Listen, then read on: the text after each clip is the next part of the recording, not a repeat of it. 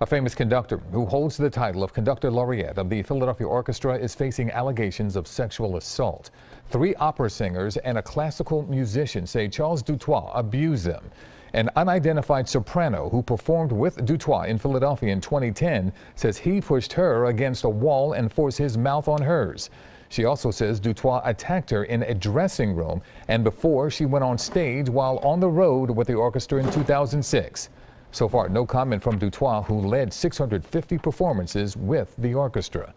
The Philadelphia Orchestra Association is investigating, saying in a statement, "We had no knowledge of these allegations. The association is committed to providing a safe and respectful work environment for all of its employees and guest artists. We have had no communication with Mr. Dutoit, and he has no future engagements with the orchestra."